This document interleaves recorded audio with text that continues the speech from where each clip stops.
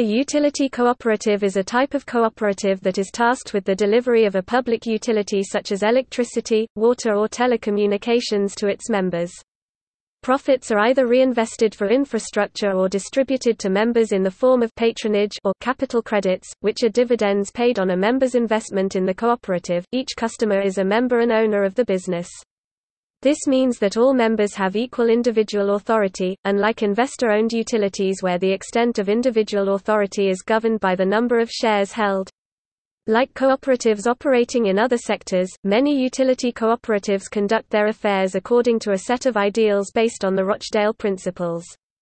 Some utility cooperatives respect the seventh principle, concern for community, through Operation Roundup schemes, whereby members can voluntarily have their bill rounded to the next currency unit, e.g. $55.37 becomes $56, with the difference, e.g. 63, distributed to a fund for local charities. Many such cooperatives exist in the rural United States, and were created by the New Deal to bring electric power and telephone service to rural areas, when the nearest investor-owned utility would not provide service, believing there would be insufficient revenue to justify the capital expenditures required.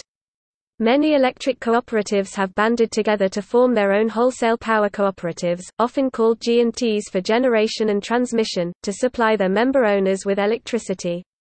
Many utility cooperatives strive to bring the best service at the lowest possible cost, but often the high cost of maintaining the infrastructure needed to cover large, rural areas without the support of large cities as a rich customer base causes prices to be high.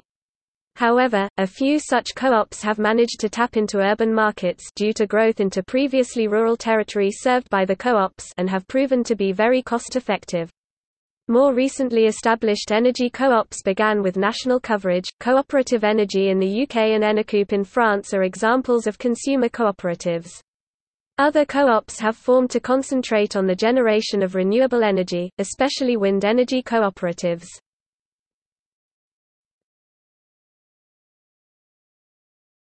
Topic: Electric cooperatives. North America. There are two types of electric cooperatives, distribution cooperatives and generation and transmission (G&T) cooperatives. Distribution electric cooperatives serve end users, such as residences and businesses, who make up their membership. Generation and transmission cooperatives typically sell wholesale power to distribution cooperatives and are cooperative federations owned by their member co-ops. Naming. Most electric cooperatives in the United States include the phrase electric cooperative in their name, which makes it easy to identify their organization. Most cooperatives have a name that identifies or explains some aspect of their service area. For example, Bluebonnet Electric Cooperative in Texas is named after the bluebonnet which grows naturally in its service area. Lyntegra Electric Cooperative, also in Texas, is named for the three original counties that came together to organize it, Lynn County, Terry County, and Garza County, and A&N Electric Cooperative in Virginia, is named so because it serves Accomack County and Northampton County. For years after the Rural Electrification Administration was established, many rural residents in the U.S. called cooperatives REA, regardless of their actual name, and would in turn say they were served by REA instead of the cooperative name if asked who their electric provider was. Today, some cooperatives, either by choice or by the guidance of state charter laws, carry a variation of the cooperative name. These include, Electric Cooperative Association, Rural Electric Association, Rural Electric Cooperative, Rural Electric Cooperative Corporation (RECC), mainly used in Kentucky, Electric Membership Cooperative (EMC), used in many states, such as Indiana, North Carolina, Georgia, Tennessee, and Alabama. Rural Electric Membership Corporation (REMC), Electric Power Association (EPA), mainly used in Mississippi. Power Cooperative, Energy Cooperative. Several states have another variation of the utility cooperative, known as Public Power Districts (PPDs) in Nebraska and Public Utility Districts (PUDs) in Oregon and Washington. In both cases, the laws that created these quasi-cooperative utilities were created with the specific intent of taking over territory being served by privately owned power companies in those states. Nebraska's conversion from a mixture of power companies serving the state to a public power empire spanned the 1940s, the last privately owned utility line into the state being cut on December 29, 1949, with the creation of the PUDs in the Pacific Northwest starting about the same time and continuing with varying degrees of success over the following 2 decades.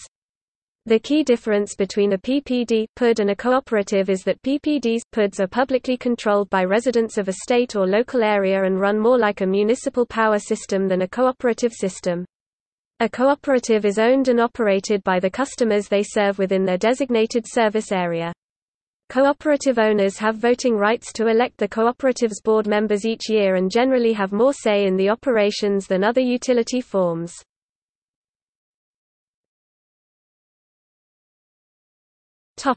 Peer associations. Small cooperatives often band together to achieve economies of scale, share expertise and stand together on regulatory issues. There are several statewide and in Canada, province-wide associations of cooperatives, including Kentucky and Nova Scotia.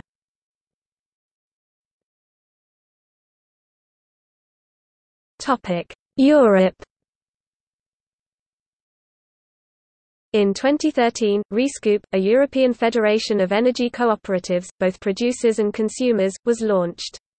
It has 11 members in 7 countries. In the UK, Cooperative Energy was established in 2010 by Mid-Counties Cooperative and supplies electricity and gas across the country.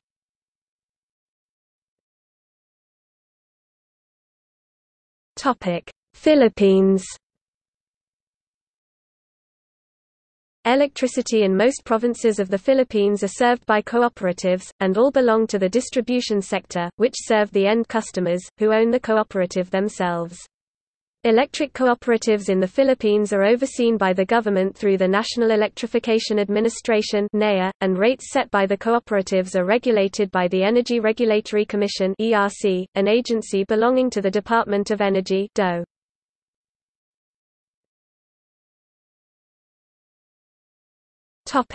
Telephone cooperatives. Telephone cooperatives have today expanded beyond their historical role of providing fixed-line telephone services, by also offering broadband and often cable TV services via DSL, coaxial cable or optical fiber, and mobile, wireless services.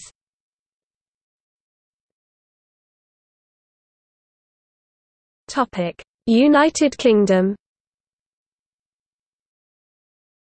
The UK has a single telephone cooperative, the Phone Co-op, which provides fixed, mobile telephone and Internet services, including web hosting and broadband. It is 100% owned by its customer members who democratically control the business and who share in its profits. The Co-op is a social enterprise and was awarded the title of UK Customer-Facing Social Enterprise of the Year 2015. The business is a living wage employer and is accredited to hold the Fair Tax mark. It has over 30,000 customers.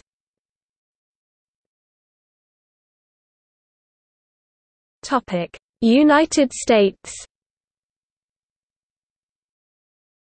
There are approximately 260 telephone cooperatives in the U.S., together employing approximately 23,000 and annual revenues of $3.9 billion. Many were formed during the New Deal in the 1930s, but some date to the turn of the 20th century.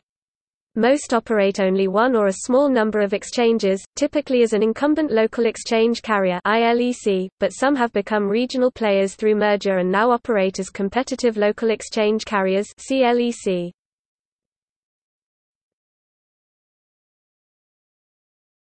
Topic: See also: